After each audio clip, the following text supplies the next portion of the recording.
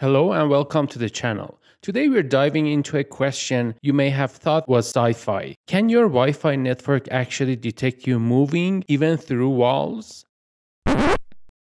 It sounds wild, but there's real research showing Wi-Fi signals can be used in surprising ways. We will break down how it works, what use cases are emerging, the privacy risks, and how you can keep your home network safe.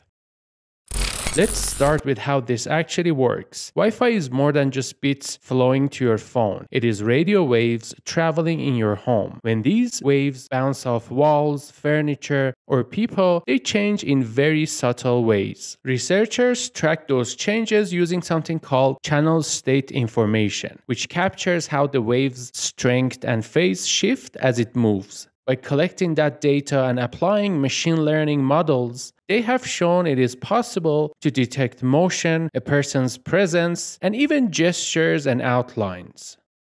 But, and this is important, it typically requires controlled setups, multiple synchronized antennas, custom software, consistent environments, and little interference. So yes, the science is real, but the everyday implementation still has major limits, at least for now.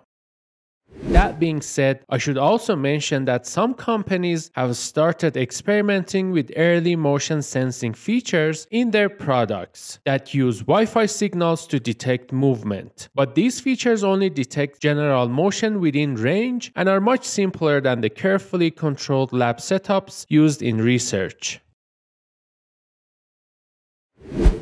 Now let's look at how this technology could actually be used. Because this sensing technique doesn't rely on cameras or visible sensors, it opens up some interesting possibilities. Monitoring motion in rooms without a camera. For example, checking if someone is moving around in the morning.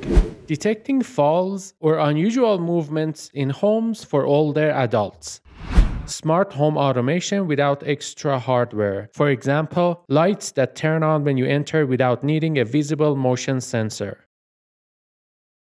These are exciting uses, and they're already in early deployment in some settings. But remember, many of these are still prototypes or limited production features.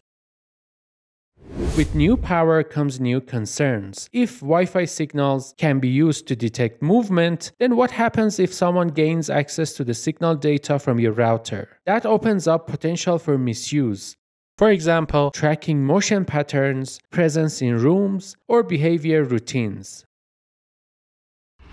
But before we move forward, it is good to know this. It is not like a camera, so you won't get facial details or video. It's also not built into most consumer routers yet, because it requires a specific hardware and software to work properly. That said, just because it's not common today doesn't mean it won't evolve. If motion sensing becomes more embedded in future Wi-Fi systems, the data could become much more powerful, which is why it is smart to stay informed and be proactive about your network security.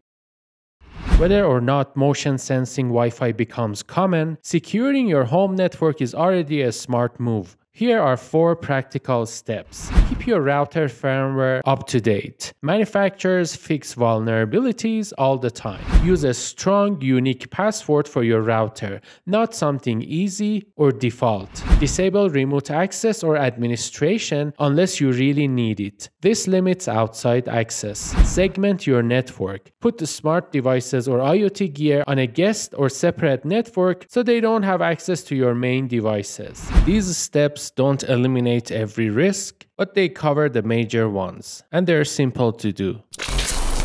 So what's the bottom line? Wi-Fi sensing is real technology. It uses radio waves, machine learning, and signal reflection to detect motion and presence.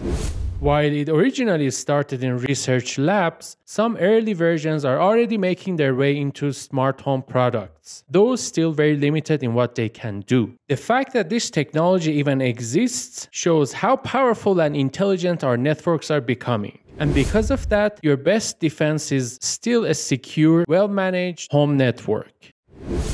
If you found this helpful, give the video a like and subscribe for more no-nonsense Wi-Fi and networking tips. And I'd love to hear your thoughts. Would you feel comfortable with motion sensing Wi-Fi if it meant fewer cameras in your home? Tell me in the comments below. Thank you very much for watching, and I'll see you in the next one.